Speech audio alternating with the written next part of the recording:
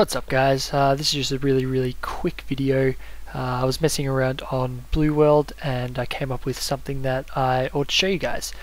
This is a super compact tileable and gate design. So I know it isn't the most compact, but this design is fully tileable to infinity.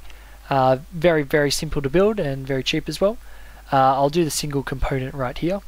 So you have two inputs there,